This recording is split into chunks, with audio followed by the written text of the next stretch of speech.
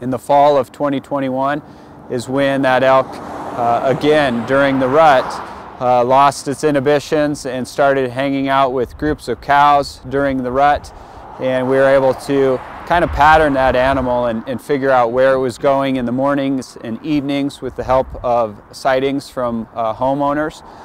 And everything just worked out the night that we were able to tranquilize this elk. Our other officer, Dawson Swanson, was able to sneak within range and was able to make a good shot with his tranquilizer gun, and that animal went and bedded down. This elk was certainly not in bad body condition. He was healthy and strong and fat, so in that regard he was in good shape. So we certainly could have cut the tire off, and that was our first attempt to do so. We were some distance from our vehicles where many of our tools were stored, and we expected that we might be able to try and cut the tire off with the use of a Sawzall, and that's what we tried. And unfortunately, once you get to the steel bead, you know, it was really slow going as far as cutting through that.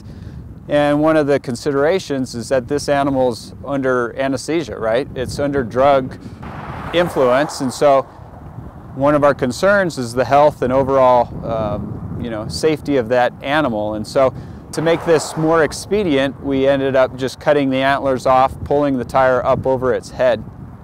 These antlers fall off every spring, and so really by cutting the antlers off now doesn't pose any sort of long-term you know, negative impact to this elk.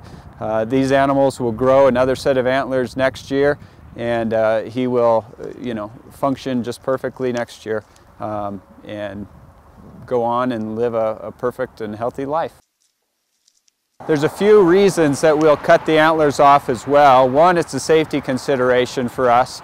If this animal would have gotten up and kind of pushed through the sleepiness of the tranq drug, we could potentially get injured. And we've had people that have gotten you know, knocked over by elk or deer with antlers. And so a lot of times from a safety standpoint, we'll cut the antlers off. And then also, whenever we drug animals, we also like to deter people from shooting that particular animal. In the fall, we have hunting season, and this animal certainly could wander into an area where legal hunting would take place. And because he doesn't have antlers, it's a less likelihood that he would get shot. And if those animals have drug in their system, that meat is not able to be consumed for approximately 2 weeks. And so once that drug gets out of that system, then that animal you know, is fully safe to be consumed. When I first saw this elk, it was kind of shocking of how exactly does an animal like this get a tire around its neck.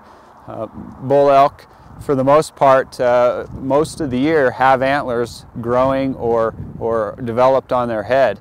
And so there's really just a narrow window that this animal could have got this tire on its head, either as a very young animal or during the winter and springtime when they lose their antlers and don't have any.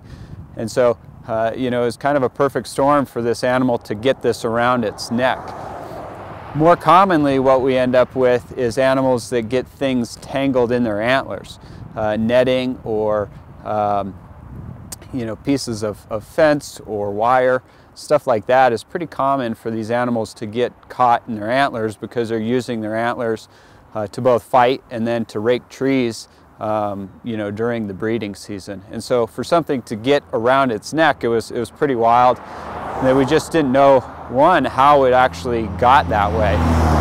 We have a few theories. My probably most likely situation is that this could have been a tire swing. And that elk just curiously put its head through a tire swing. Or another theory is that this elk could have been being illegally fed and happened to stick its head through a tire that somebody was using as like a feed dish or something where they're putting food inside of a tire. No telling exactly how this happened. We certainly see weird situations where animals get things caught around their heads in other times, and so you know, animals do weird things, and it's just a mystery we'll probably never know. One of the big risks is that once he got to be full grown and full sized, that his neck would have filled the entire tire and potentially restricted blood flow or breathing issues, and so that would have caused potential issues.